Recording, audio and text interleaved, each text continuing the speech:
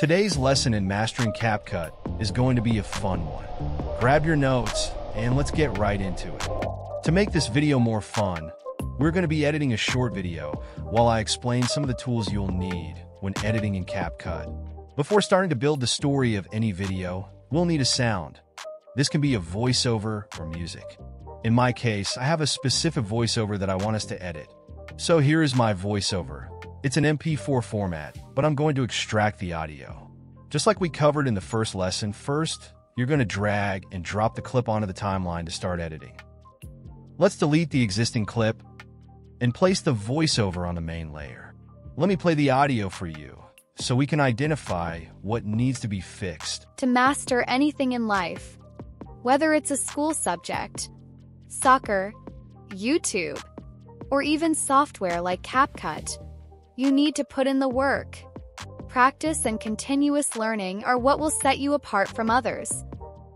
As you could hear, the voiceover is clean, but it's very boring and sounds fake. We need to get rid of all the pauses or silence in the audio. What we'll be doing here will also help you when editing your talking head video, especially if it has a lot of silence or mistakes. First, let's zoom in on the timeline to clearly see the silent moments. You can use shortcut keys to zoom in. If you look closely, you'll notice a waveform, which indicates that the video has sound. To see it better, let's first select the video on the timeline, right-click, and choose Extract Audio. Now the waveforms are more visible. Wherever there's a gap in the waveform, that's the silence we need to cut out to improve our audio. Let me quickly delete this black screen and place an entertaining video instead. And let me zoom out on the timeline a little bit. Now, let's identify all the gaps and start cutting them out. We'll use the method I taught you in our first lesson. Simply move the playhead to the end of the first sentence. Make sure the audio is selected and press the split button. Now, move the playhead right before the second sentence and press Q on your keyboard to delete the left section. You're going to repeat this process for the rest of the silent moments. Now that we have eliminated all the silence, we're going to bring the audio clips closer together so the audio has a faster pace. Let's play to see if it sounds good. To master anything in life, whether it's a school subject. We'll keep adjusting until we are happy with the voiceover, but I like to leave a little bit of space to allow for breathing moments. Thing in life, whether it's a school subject. That sounds much better than before. It's not a game, it's a rich thing. To master anything in life, whether it's a school subject, soccer, YouTube, or even software like CapCut, you need to put in the work. Practice and continuous learning are what will set you apart from others. Let's trim the beginning of the video so the voiceover starts right when the video begins. Let's select the other pieces of audio and move them closer together. We'll also combine all these pieces into one audio track. Select all the pieces, right-click, and choose Create Compound Clip. Now it looks much better. Next, you're going to select the audio and move to the right menu, where we're going to focus because there are some great tools to improve our project. Let's start with the Speed tab. Here, you can adjust the speed of your audio by moving the slider to the right to speed it up. To master anything in life, whether it's a school subject, soccer, YouTube. That's it. Let's bring the audio speed back to normal. The second tab is the voice changer. There are many AI voices you can try, but the voices in the free version tend to be more robotic. The basic tab is the most important for us because there are a couple of cool things you can do here. First, we have the volume option. Notice that whenever we increase the volume, the waveforms also increase in size. However, when I increase the volume all the way up, you'll see some orange or red color at the top of the waveforms, indicating that the sound is above normal gain, which means it'll be too loud and noisy. It's better to manually reduce the volume until most of the orange waves disappear. There's also an automatic tool called Normalize Loudness, which works but isn't perfect. Below that, there's Reduce Noise. This tool works like magic once it's enabled. It gets rid of ambient noises in your audio, such as wind or background noise.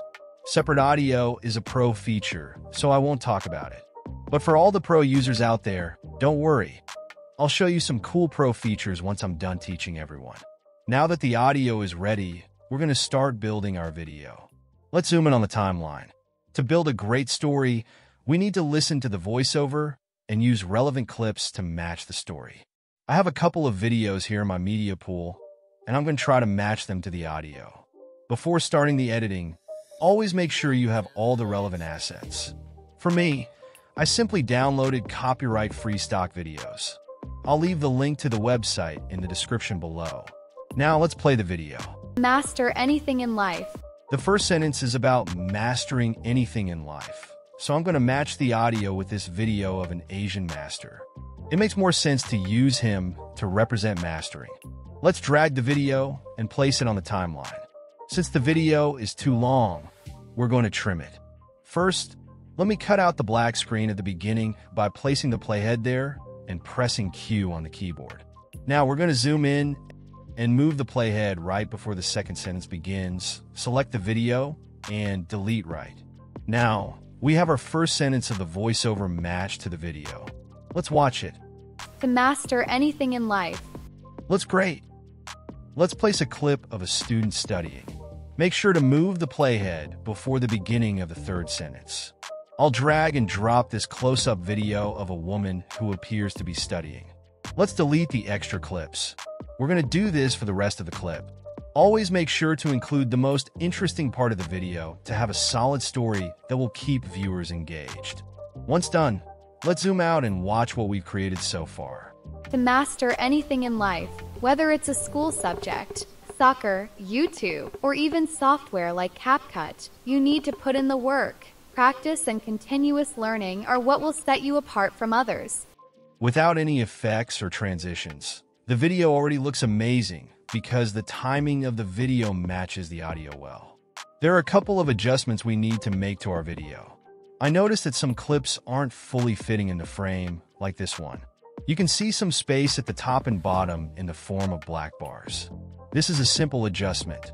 Just select the video, go to the right menu, and slowly increase the scale until the black lines disappear. Let's do this for the rest of the videos because we don't want inconsistencies in our final video. Now let's spice things up by adding an overlay of a YouTube logo. Video editors commonly use overlays to add depth, context, or emphasis to their projects, making them more engaging and professional. With CapCut's available overlay features, you can easily add video and image overlays. Whenever she mentions YouTube, that's where we'll add a logo by dragging and dropping it onto the timeline. As usual, let's delete the rest of the layer after the YouTube audio. Scale the logo to your desired size and place it wherever you want. Let me show you some handy things you can do with the overlay. First, select the overlaying image and go to the right menu. Here, there are many options. First, there's Scale. Under Scale, you can rotate your image, but there's a faster way to rotate your video or image. Just click where it says Rotate. You can easily rotate your image the way you want. This works on video files as well. Let's say I drag and drop this video onto the timeline. To rotate it, I'll first scale it smaller. Then, make sure it's selected and click on the rotation button. It's so easy. Let me show you another cool trick that most new CapCut users struggle to find. Let's drag and drop another video onto the timeline. Let's say I want to mirror this video, meaning I want this person to appear on the right-hand side.